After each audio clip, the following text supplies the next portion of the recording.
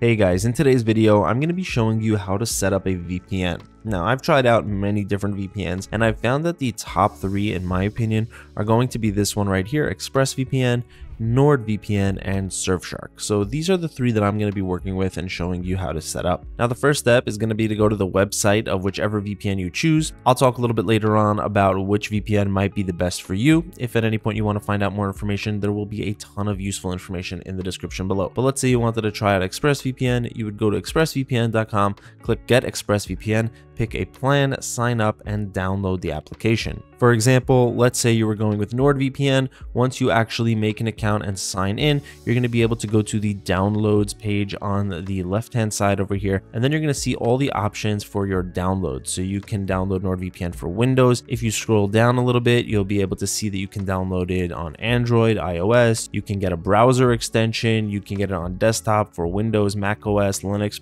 pretty much any device. You can even put these VPNs on your router if your router is compatible with it, and that way you would just cover everything in your house. Now, when we're talking about devices, something important to know is that ExpressVPN can be put on up to 8 devices per account, NordVPN can be put on up to 10 devices per account, and Surfshark is actually unlimited. You can put it on as many devices as you want with a single account. So once you have the VPN downloaded and installed, you're going to have to sign into the account. With Surfshark and NordVPN, you're just going to sign into the application with the username and password that you set up when you made the account.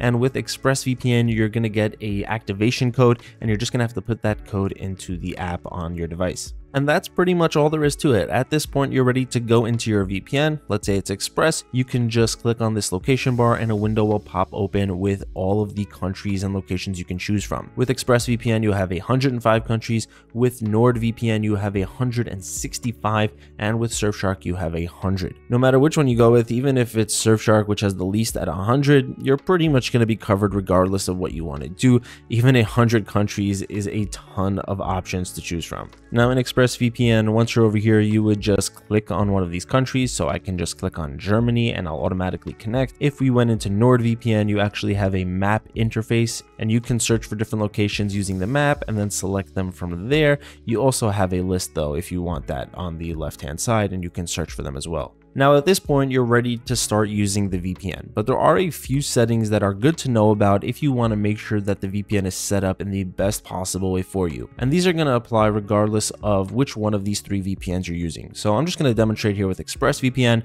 You would go to the top left and you would select on options. And then this window is going to pop open over here. We can go to the general tab and you're going to see two things. You're going to see network lock and split tunneling. Now in NordVPN and Surfshark, the network lock is going to be called a kill switch, but they all do the same thing. They basically disconnect your internet if the VPN ever stops working. So if you want to make sure that there's never a chance your personal information or internet activity is going to be leaked out over the internet, you would want to have the network lock enabled. Another key feature is called split tunneling. In Surfshark, this is called the bypasser feature. This allows you to choose exactly which applications you want connected to the VPN at any given time. By default, everything that you're doing is going through the VPN connection, but with split tunneling, you can actually choose for yourself. You can choose to make the default that nothing is using the VPN except what you want, or the opposite. Everything uses the VPN and you just choose what you want to exclude from the VPN connection. Now, another thing that is good to know about these VPNs is all three of them have some sort of protection feature. I'm going to switch over here to NordVPN just to demonstrate with this one for a second. And this is sort of like a mini antivirus. It can protect you against malware. It can give you a browsing protection showing you which sites are safe. And it also has an ad and tracker blocker. ExpressVPN's version of this is called Advanced Protection and Surfshark's version is called Clean Web.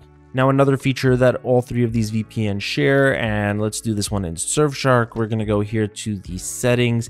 We're going to go to VPN settings and scroll down a little bit. There you see the kill switch and clean web, and then we see protocol. Now, without going into all the technical details, the protocol is how the VPN connects up to the internet. And all three of these VPNs are going to have pretty much the same setup. You're going to have automatic, where the VPN will choose the best one for you. You're going to have OpenVPN, TCP, and UDP, which are both going to be slower connections, but will be available across more networks. So these are the ones that you would probably want to use if you're in a remote location or in a country with a lot of internet censorship, such as Iran or Russia or China. But all three of these VPNs are going to have one protocol, which is the best and the one that you would ideally want to be using. With Surfshark, it's called WireGuard. With NordVPN, it's going to be called NordLynx, and with ExpressVPN, it's going to be called Lightway.